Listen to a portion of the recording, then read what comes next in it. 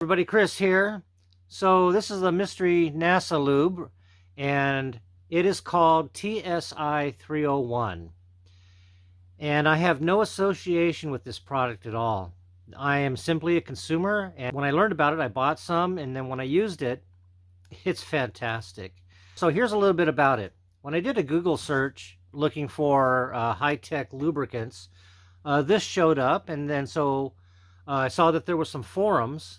And the forums were about fishermen and how I guess, some about reels, that the quicker a reel spins, I guess the further they can cast out their fishing line.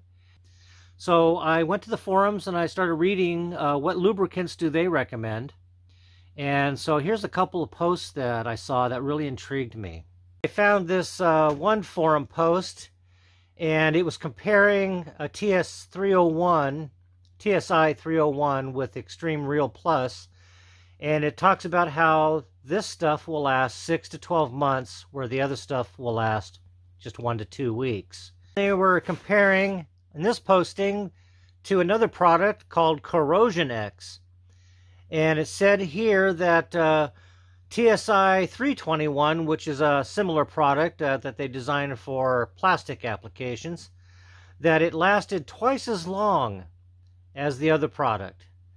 And further went on and on with some other posts that in this trade, that they've pretty much experimented with all the different lubricants that are out there, trying for every advantage that they can get. And TSI 301 stood out above the others in performance.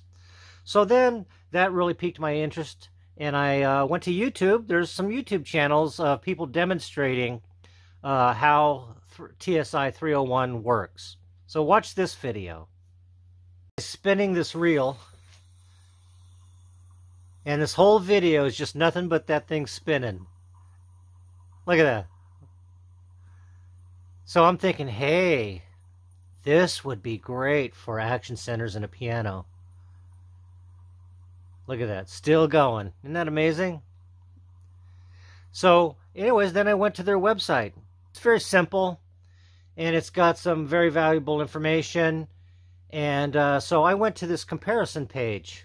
They're comparing their product to WD-40.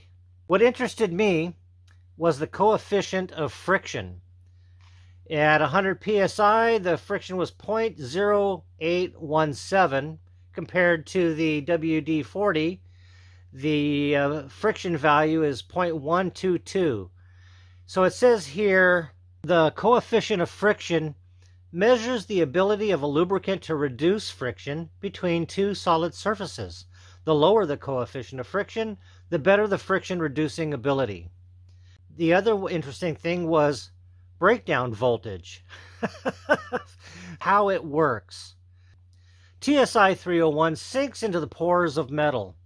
Very little is required. Even when it appears to be dry, it is there.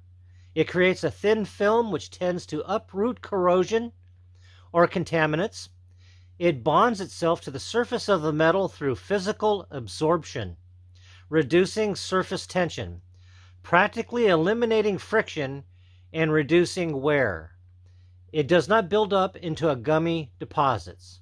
So at this point, after seeing the video of its performance and reading the description of the product and its chemical properties, I was sold.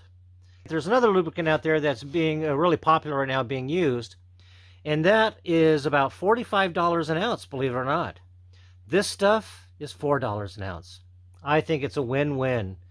I just love this stuff. I've been using it now on several actions. I highly recommend it. A friend of mine is using the 321. He loves it. Anyways, I think I found a product that I just don't think can be beat. And it does its job very well.